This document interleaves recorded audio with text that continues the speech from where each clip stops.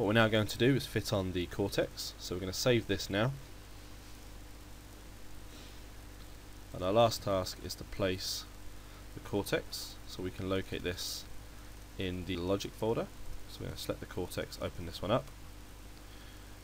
We're going to bring in one cortex, and again now with the options nice and clear to us.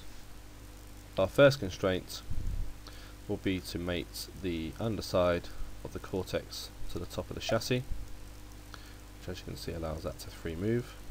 We're just going to rotate this now.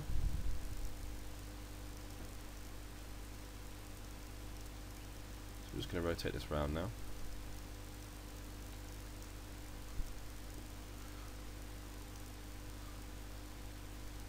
What we're now going to do is constrain one of the inside edges here to run along one of the inside edges on this hole here.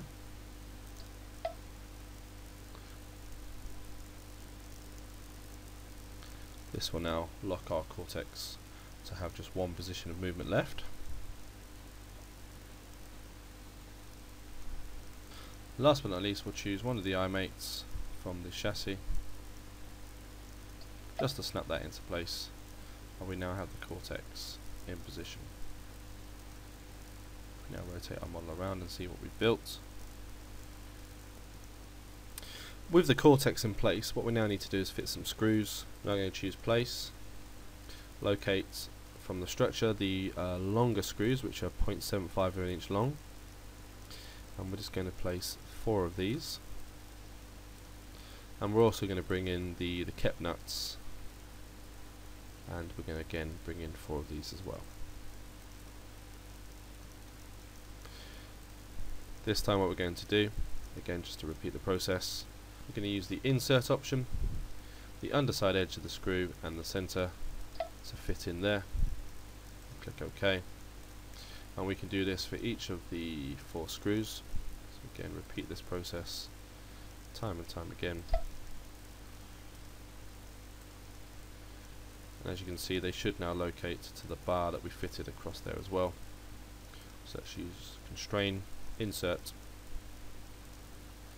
rotate the model around so we can see the cortex properly. Make sure we make those screws flush. Constrain, insert, like so. Okay. Now when we rotate the model over, all we need to do is fit our nuts in place, and we can see the screws protruding up. So again, what we're going to do, constrain, we're going to choose the insert option. This time we're going to choose the underside of the nut and the center, and we're going to choose to fit that to the top edge of the screw.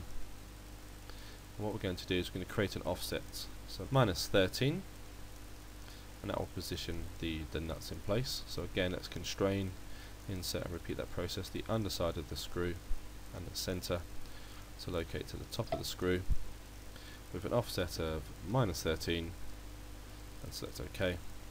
And all we're going to do now is just rotate the whole tumbler around, zoom in and zoom out again. We'll just bring these nuts slightly closer to where we're fitting them.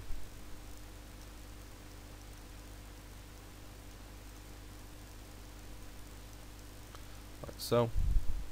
And then again, constrain, insert the underside of the nut to the top of the screw and an offset of -13mm. Select OK. Our last one here, constrain, insert the underside of the screw, underside of the nut, and we're now going to fit that to the top of the screw, an offset of -13mm, and we select OK, and those nuts and screws are now in place to hold the cortex in position.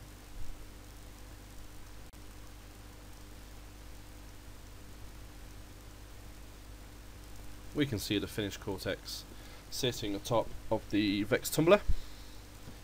What we can do now is attempt to fit some of the sensors and the battery and now adapt our robot depending on what kind of sensing ability we want to create.